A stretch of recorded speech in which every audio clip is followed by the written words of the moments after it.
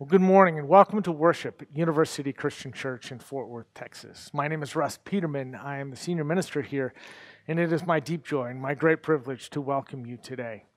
Today you may notice that we're in a slightly different space. Today we are celebrating Higher Education Sunday, that one Sunday every November when we recognize our heritage and celebrate our partnership with Texas Christian University and Bright Divinity School. So today we are at the Robert Carr Chapel on the campus of Texas Christian University, where we will be bringing you worship today. I want to invite you, before we begin, to take just a moment and go to our website if you're not there already, and to register your attendance, whether you're a longtime member or just passing by. We want to know that you were with us, and so please go. You will find a tab there to register your attendance. You will also find a place to share with us any joys and concerns, any prayer requests that you may have, as well as download the worship bulletin for today, as well as share your gifts of tithes and offerings. Church, it is good for us to be together, even in this unique space, as we worship together and celebrate who we are and our heritage of where we've come.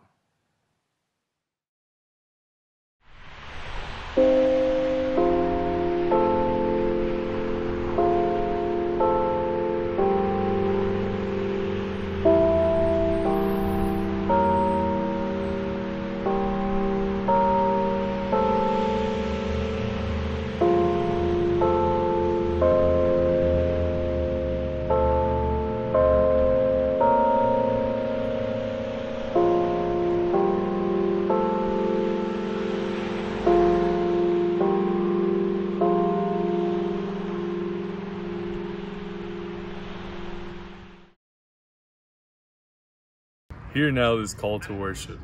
Open our minds, Lord, so that we may hear the joy that you have said to us today. Open our hearts, Lord, so that we may feel the compassion that you feel. Open our hands, Lord, so that we may transform the world by living out Christ's courageous love. Let us worship God together.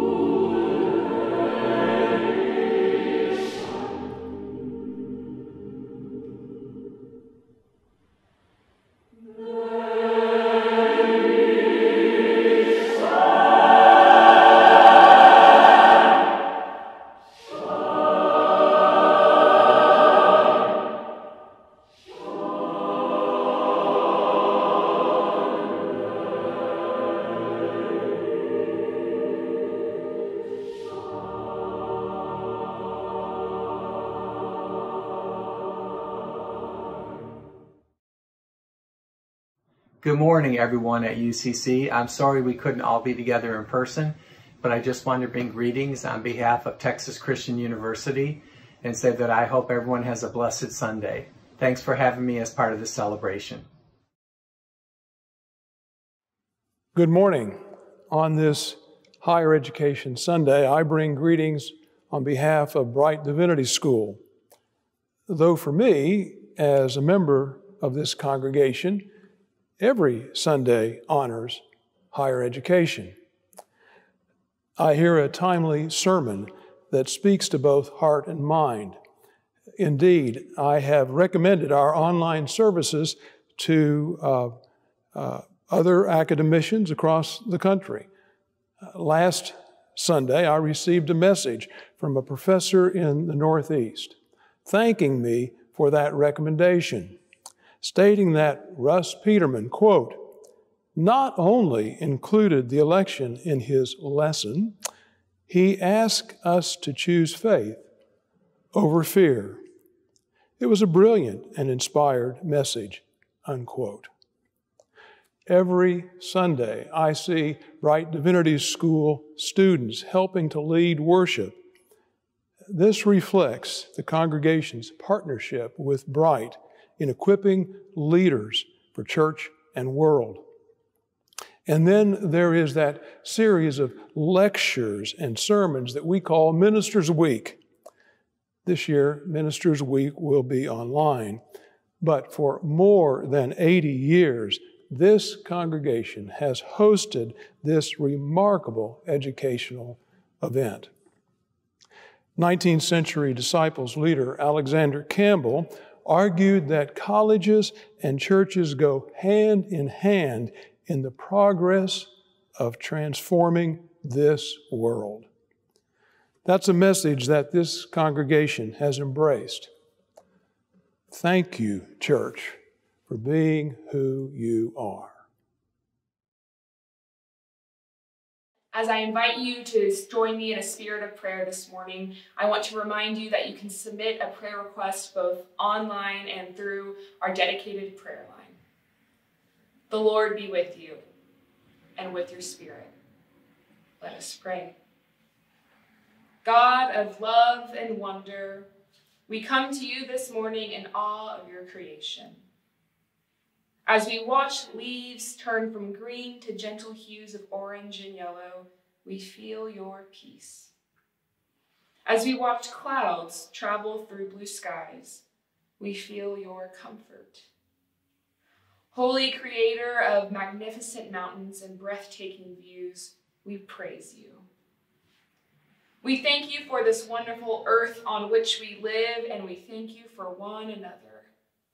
As we hear the laughter of children, we remember your joy and youthfulness. As we hear the passing cars and barking dogs, we remember your constant presence. Holy Creator of such wonderful moments, we praise you. God that fills our lives, we ask that your guiding hand leads us to comfort one another during this season. As we smell the pumpkin pie that reminds us of lost loved ones, and as we begin the never-ending process of preparing our homes for upcoming holidays. God of love and wonder, we ask that you remind us to care for one another as we learn new ways to celebrate. May we remember that you created all things in your image, and that we are called to live into your love, grace, compassion, and mercy. We ask these things in the name of your Son, who taught us to pray, saying, Our Father, who art in heaven, hallowed be thy name. Thy kingdom come, thy will be done on earth as it is in heaven. Give us this day our daily bread, and forgive us our debts as we forgive our debtors. Lead us not into temptation, but deliver us from evil. For thine is the kingdom, and the power, and the glory forever. Amen. So our text today comes from Luke's Gospel. Although the encounter is also recorded in both Matthew and Mark's version of the story, it's the story of a lawyer an expert in the law, who was trying to trip up Jesus. And he asked him a question: what is the greatest of all the commandments? Now, that's a fascinating question because there are 613 commandments in the Hebrew Scriptures. How could you possibly whittle them all down, summarize all 613? How could you identify one as being more important than all the others? But Jesus isn't shy. He's not tentative. He's not even hesitant. Instead, he sums it up in a way that is so insightful as to who God is and how we are to live as God's people. If you were to ask, what is the entire message of the Bible? The overarching narrative, I would say it's simply this: that God loves us. And that the way that we respond to that, the way that we live our lives, is how we love God back. We live this way not in order to earn God's love. It's not a checklist to get God to love us. But in gratitude, in recognition, in response to that divine love, we are to love God with the three parts of who we are: our head, our heart, and our hands. Today's scripture comes from the Gospel of Luke, chapter 10, verses 25 through 28. Here begins the reading. A teacher of the law came up and tried to trap Jesus. "Teacher," he asked, "what must I do to receive eternal life?" Jesus answered him, "What do the scriptures say? How do you interpret them?" The man answered, "Love the Lord your God with all your heart, with all your soul, with all your strength, and with all your mind, and love your neighbor as you love yourself." "You are right," Jesus replied. "Do this and you will live." This is the word of God for the people of God. Some of you know that our denomination, the Christian Church Disciples of Christ, began as two groups in the early 1800s. One group was led by Barton W. Stone, and they simply called themselves Christian. It was a nod to their emphasis on unity. They focused on the experience of God. Being a person of faith was not just believing in the right doctrines. It was not just about living a moral life. It was about experiencing the love and the grace of God. Now, keep in mind that this was in the shadow of the Enlightenment, the intellectual and philosophical movement that dominated the world during the 18th century. Many historians and scholars refer to that time as the century of philosophy. And Stone argued that the religious life was about more than just what went on in one's head. It was also about what was going on in one's heart. Stone's people believed that unity was more important than uniformity. That what mattered more than the beliefs you held in your head was the love that you held in your heart. That as Christians, we were to bear with one another despite our differences, any differences that we might have in terms of our doctrine. Now, the other group was led by a father-son duo by the name of Thomas and Alexander Campbell. They were Presbyterian ministers, and for them, unity was also central to what it means to be a person of faith. In fact, they got in trouble for offering communion, the Lord's Supper, to non-Presbyterians, which was a huge no-no at that time. They just welcomed everyone to the table, and as a result of that, they were kicked out of the Presbyterian church. The Campbells, though, they believed that thought was central. That they were intellectuals. They once said that a week's worth of debate was worth a year's worth of preaching. You see, whereas for Stone, it was about what was on in your heart, for the Campbells, it was more about the head. When these two groups met in 1824, there were significant differences in their theology, in their understanding of what it meant to be a Christian. But nothing would prevent them, the historians say, from joining together. because both of them agreed that no opinion, no creed, no doctrine was more important than one's obedience to the commands of Jesus, most essentially, the one that insisted that Christians be one just as Jesus and God were one. And so these two groups worshiped together, as the historians say, with one spirit and with one accord. They believe that while followers of Christ may never be united in their opinions, they must always be united in faith. That faith is the experience of the head and the heart, and to be lived out in the work of our hands. Now, as this movement began to grow, they quickly realized that a key element of the growth and the sustainability of this movement was the establishment of schools. And so in 1836, they began Beacon College in Georgetown, Kentucky. And just a few years later, Bethany College in what is now West Virginia.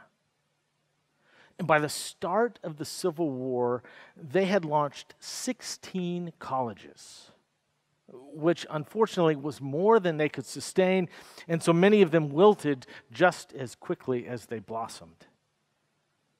But that didn't stop them from creating new colleges and universities. And in 1873, in Thorpe Spring, Texas, a stagecoach stop on the cattle frontier just about 40 miles from where we are. On the first Monday in September, two brothers, Addison and Randolph Clark, with help from their father Joseph, both of whom were preachers in the Stone Campbell movement, opened the doors to Adran, Addison and Randolph, Adran Male and Female College. They had 13 students that first year. Within 5 years, the enrollment swelled to 450 students, and the Clarks and their spouses sold everything that they owned in order to invest in a larger building. But for the college to continue, they quickly discovered an endowment would be needed. And so the Clarks forged an affiliation with the Christian Church, Disciples of Christ, the Barton Stone movement, to adopt their school, giving it a new name and ensuring its future. In 1895, they decided to say goodbye to Thorpe Spring and moved the school to Waco, just a few miles from Baylor University. In 1898, the school's first yearbook was named the Horned Frog, after the small but fierce lizard that was embraced as the school mascot. Football had started just the year before, and the field was covered, legend has it, with the small but mighty horned lizards, and it seemed a perfect match. Students were asked and invited to choose the school colors, and they chose purple and white, purple for royalty, white for a clean game. And they officially became Texas Christian University in 1902. Now, in both Thorpe Spring and in Waco, they were on the outskirts of town, too far for students and faculty to get to the church that was downtown. And so the school formed a university church that would meet in the chapel. And they called themselves simply University Christian Church. Addison and Randolph Clark were both excellent ministers, and pretty soon people from around the community started coming. And so it was the town and the gown, as they say, were one church that met in the college chapel. Now, some of you may know what happened next. In 1910, there was a mysterious fire that destroyed the campus in Waco, and TCU moved to right here in Fort Worth. Now, while many Texas towns courted the trustees, hoping to get TCU to come to their school, or to their town, no one desired a university more than the city leaders of Fort Worth, who understood and felt that a college might help soften their rowdy reputation as a cowtown, a home of Hell's Half Acre, where the cattle industry and the pending new railroad had created a boisterous and rowdy culture. Well, the University Church would continue to meet on campus and would officially become a congregation in 1917 while continuing to meet here until the building could be built starting in 1933. Now, over the years, TCU and UCC, and later what would become Bright Divinity School, have enjoyed a strong, positive relationship. A partnership where both the university, the Divinity School, and our congregation was served well. In many ways, TCU and Bright are the flagship schools of disciples' colleges and seminaries. And in the same way, UCC is one of the flagship congregations in our denomination. Since the early days, the school and the church have bound together. We have pushed and supported one another. We have been partners in challenging conversations about what it means to be faithful, about what an informed faith looks like, what an integrated faith looks like, one that involves both what Campbell thought was important in the head and stone in the heart. Dr. Bill Tucker, who is a member of this congregation, the Chancellor Emeritus at TCU, a disciples minister and a church historian, who literally wrote the book, or at least one of them, on the history of the Christian church, Disciples of Christ. In an article that he wrote in 2001 for the TCU magazine, he pointed out that the thought and practice of disciples serve TCU well. Emphasizing the reasonableness of faith, disciples believe in God with the top of their minds as well as the bottom of their hearts. Inclusive in spirit, they are best known for their defining interest in the cause of Christian unity. And in the same way, UCC is a congregation that fits well with the university. We have always been a church that values both the head and the heart, not just one or the other, but both. We too are forward-thinking, curious about matters of faith and life. We have been on the forefront of issues like the involvement of women in leadership, inclusion, civil rights, the use of the Bible as a tool to inform our faith, and the relationship with our brothers and sisters, whether or not they agree or share our beliefs. As a university Christian church, our DNA is to be a church of thinking people. People who have questions, people who have doubts, a place where we don't expect people to check their brain at the door. We want you to bring your questions. We want you to bring your doubts. The truth is that we all have struggles. We all have doubts. And this is a place, this is a congregation where we ask those questions. It's a place for us to wrestle together as we try to figure out the truth, to understand who God is, who Jesus is, about what he means for us and how we are meant to live out our faith. Recently, we identified curiosity as one of our core values as a congregation. And we did that because we don't pretend to have all the answers, nor do we shy away from asking the big questions about who God is and what God is calling us to do with our life. You see, our call as a university church is to inspire, to encourage, to equip people to be deeply committed Christians, to help one another in our faith, to live out our faith, to be a place where we love God with our head and our heart and our hands, where we wrestle with what it means to love our neighbor as ourselves, where we empower and encourage one another to live out our faith, for all of us to become deeply committed Christians, fully surrendered to God. You see, as a university church, we strive to be a people who love God with our head, with our intellect, our thoughts, our imagination, our reasoning, our curiosity, our convictions, our conscience, where we devote our minds to learning about God, about God's world, and to love God with that knowledge that we gain. We are a people, too, who love God with our heart and our soul. That emotional part of us, our feelings, our emotions, our intuition, our character, our will, our desire, our passions. We are a people who love God with all of our strength, with our actions, our bodies, our energies. You see, we are a gathered people who seek to embrace and live out a life of faith with our head, with our heart, with our hands. We recognize that each are equally important, that when we love God with only one aspect of who we are, of who God made us to be, then our lives become fragmented, in conflict with how God made us to be and how God calls us to live. What must I do, the man said, in order to inherit eternal life? And Jesus put the question back on him. What do you think? How do you read Scripture?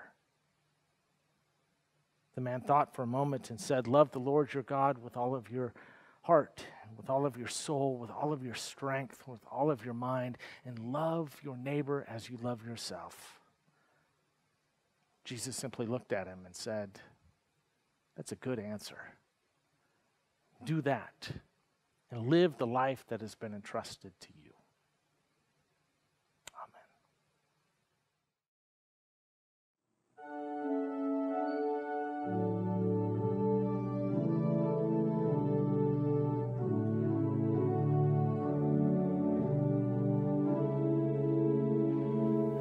Come my way, my truth, my life, such a way as gives us breath, such a truth as ends all strife,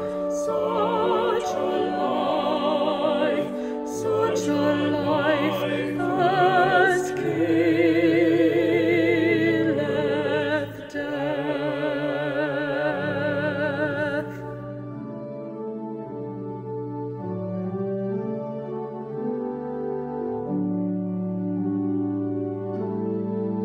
Come my light, my feast, my strength, such a light as shows a feast, such a feast as ends in length, such a strength, such a strength, such a strength as makes his guest.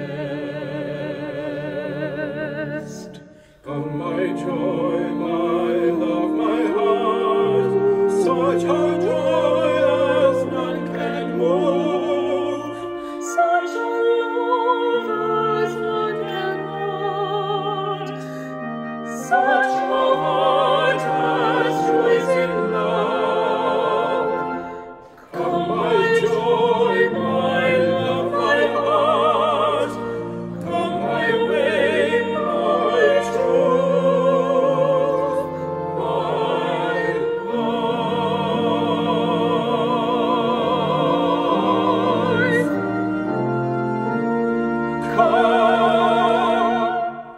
Come my joy, come my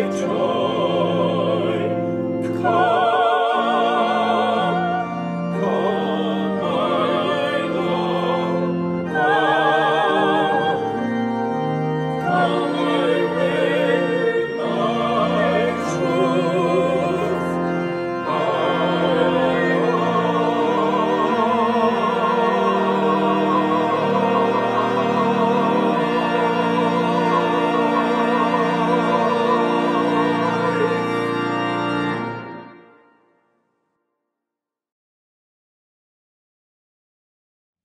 I invite you to share the peace of Christ with those around you this morning.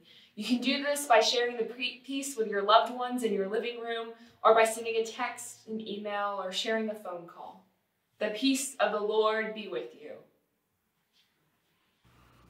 The peace of the Lord be with you. And also with you. May the peace of the Lord be with you. And also with you. The peace of the Lord be with you. And also with you. Hi, my name is Nancy Brink. I'm Director of Church Relations at Chapman University, your disciple school in Orange, California. I am so happy to talk to you today about the Thanksgiving offering, because these offerings go directly 100% to all of our 14 colleges and our seminaries to support students as they learn. Here at Chapman, we support students from all across the country who want to grow not only intellectually, but also spiritually in their time at Chapman. Here we teach them leadership skills and walk with them through their budding grown-up questions about faith and life and their sense of calling. Thank you for coming alongside us for so many years. I know these are difficult times during COVID, and so I'm particularly grateful for those of you who are able to support us with the Thanksgiving offering. My prayers for you is that you and your church continue to flourish, even as you help our ministry here flourish with love. My name is Dylan Wiley, and I am a freshman at TCU. I am in the Higher Education Leadership Ministries program, and this past weekend I had my very first retreat. Although it was virtual, it was very heartwarming to be surrounded by a loving atmosphere of like-minded peers. I come from a smaller disciples church, and I had never really truly experienced what it was like to be in a community with that many disciples that were all my same age and all shared hopes and dreams of helping shape the church in a positive way. It was a truly impactful weekend, and I can only imagine what this program will be like once I am in person with all of these amazing people. This program also comes with a scholarship and helps me to live out my lifelong dream of attending TCU. It is programs like these that have created the opportunity for many students like me to grow within the Disciples Church. My peers and I are grateful for the support from congregations like UCC that helps to make these programs possible. If you would like your offering to go specifically to higher education's leadership ministries, then you can indicate that through your online giving. Thank you for your generosity.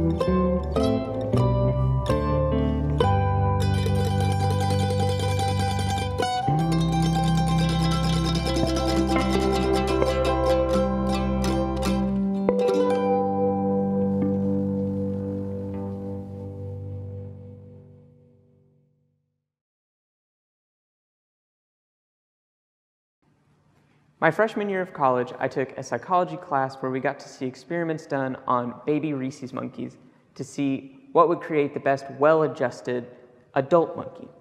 And now this experiment took two groups. One was given a warm, safe place with a food source, and the other were given just a feeding tube that they would go to for food. And what they found was that the monkeys with the warm, safe space would use it as sort of a base camp to then go off and explore their surroundings. And as these monkeys got older, they were the better, well-adjusted, more social animals. Now this other group, unfortunately, that just had the cold, less inviting space where the food was, they didn't explore as much. They stayed huddled around the food and huddled together, and as these monkeys grew, they were less adjusted, they were less social with their peers. Now, one of the biggest decisions that many students going into college face is whether they're going to go to college close to home or far away.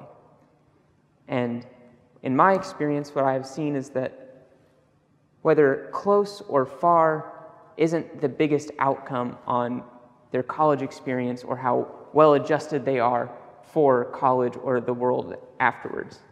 What matters is that they have a safe space at college. For many students, especially our disciples, the communion table is that safe space. It's that space where they can come back to each week or once a month, twice, whenever. And they know that there will be bread and there will be juice and there will be people that love them and support them.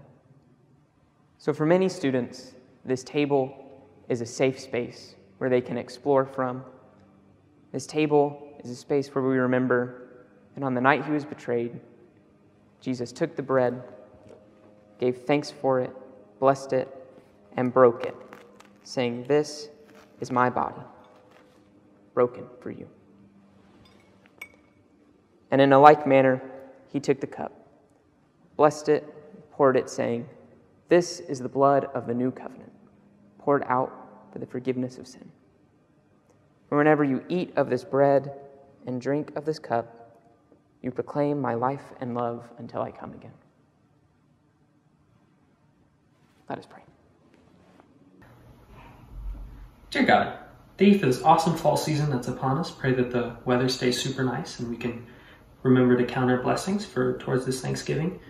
Thank you for your son's ultimate sacrifice and his body that was broken, his blood that was shed for us, and prayers that the bread in our cup can give us renewance. And we thank you for your son's sacrifice and everything that he's done for us. And in your name, amen.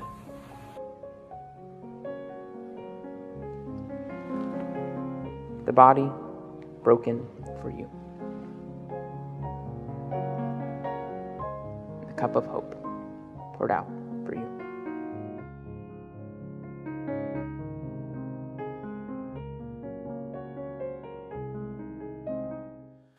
I want to thank you again for joining us for Higher Education Sunday as we recognize and celebrate our connection, our relationship, our heritage with Texas Christian University and Bright Divinity School.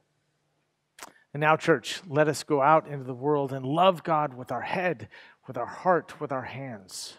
And let us transform the world by living out Christ's courageous love. And as we do, may God bless us and keep us. May God's face continue to shine upon us and make us one. Amen.